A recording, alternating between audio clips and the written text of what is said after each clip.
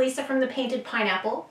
For those of you that know me, you know that my favorite product in the Fusion Mineral Paint line is their stain and finishing oil. I have infinite love for this stuff just because it has so many uses and it's extremely versatile. So not only is it a penetrating stain, but it also does lots of cool things like glazing, and it also creates one of my favorite tabletop finishes, which is something that looks kind of like what might be called a driftwood or a restoration hardware look. So I'll show you how easy it is to do. So you basically just pop your tin open, give it a good stir, and I've poured it out into a container. And I am going to dip my brush in there and get all of the bristles saturated in product. And then I'm basically going to dry brush it. I'm going to do 2 passes though, so let me show you. There's a lot of different techniques or different ways you can achieve this technique.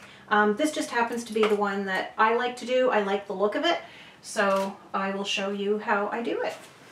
So I offload. I don't want to go in with a lot of product on my brush.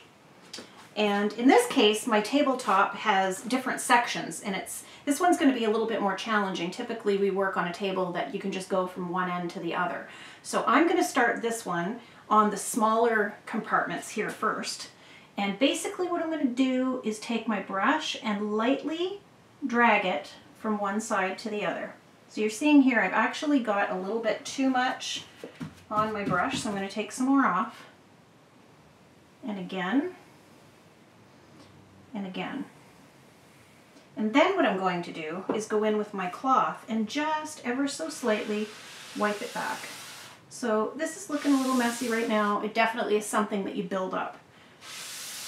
So I encourage you to not fret if you're doing this at home. It's really a hard technique to mess up. And you can keep going into it and reworking it. So once I do that one pass, actually, once it's wiped back, I'll go back in again and give it another swipe. And I can keep building this up as much as I want until I'm really satisfied with the look. So you can see by doing that I'm actually creating a little bit more dimension there rather than just passing it one time. I think I'm actually going to go back and wipe it again because I still feel that it's a little bit too much contrast between the dark and the light. Go back and wipe it. And go back in again. There, that's what I'm looking for. So once you've found kind of what you like as far as the look goes, you can just replicate that all across the board.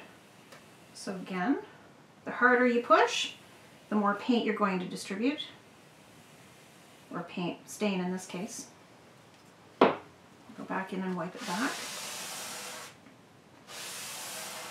Now, if you were doing a larger tabletop surface, like a lot of people will do this for their dining tables, because it also creates a really nice top coat as well, you would want to take it from end to end, and that I'm going to show you. So, if you start from one side, and you really want to carry your brush all the way to the other. Oftentimes you kind of have to use your body going from one side to the other, because what you don't want is for your arm to arc.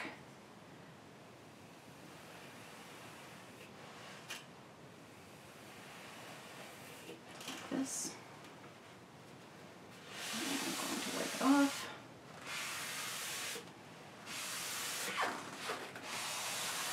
This table is a little challenging, like I mentioned before, because of these little segments here, but when it's finished, you will see that it will look quite lovely. So this is done with a lot of different colors. I'm using cappuccino right now, but you can also use black on darker colors. You can use the driftwood is really gorgeous. Driftwood color over raw silk is quite lovely.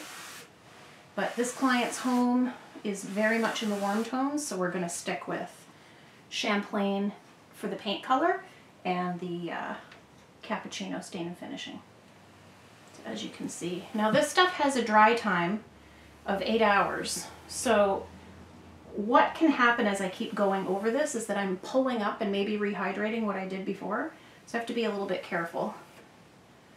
But Sometimes I like that look too for this technique. So then if I wanted to, I could even, you know, go right into those lines and add a little bit of darkness.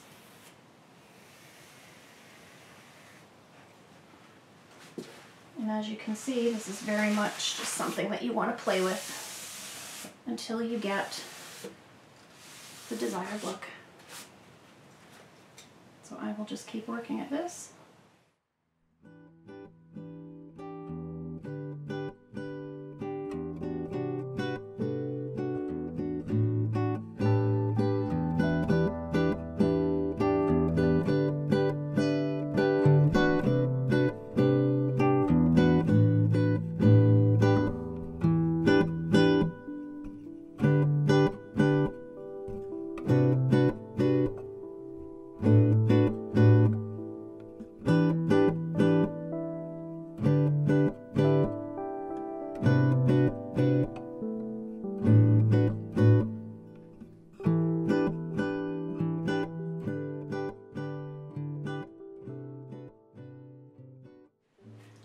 So what you guys have just seen is probably 4 or 5 coats or different passes of me blending and then adding more brush stroke in until I get just the look that I'm going for and the right amount of contrast.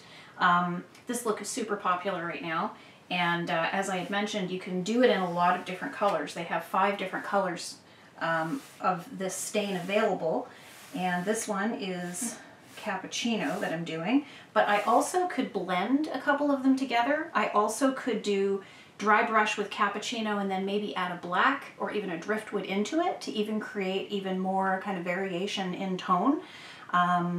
So basically that is it in a nutshell. Once it dries, it takes 8 or 10 hours to dry, and the absolute beauty of this product is that you don't have to put a top coat on it. It's already nice and sealed in.